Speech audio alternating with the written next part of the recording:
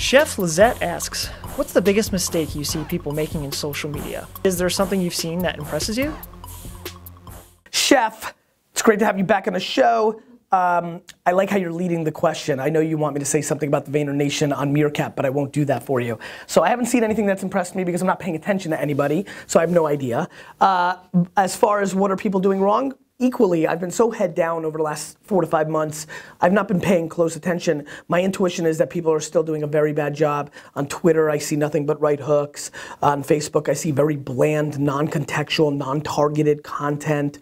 I think people are, I think Instagram has probably been the place where there's been the most innovation. People are trying a lot of different things because it's scale.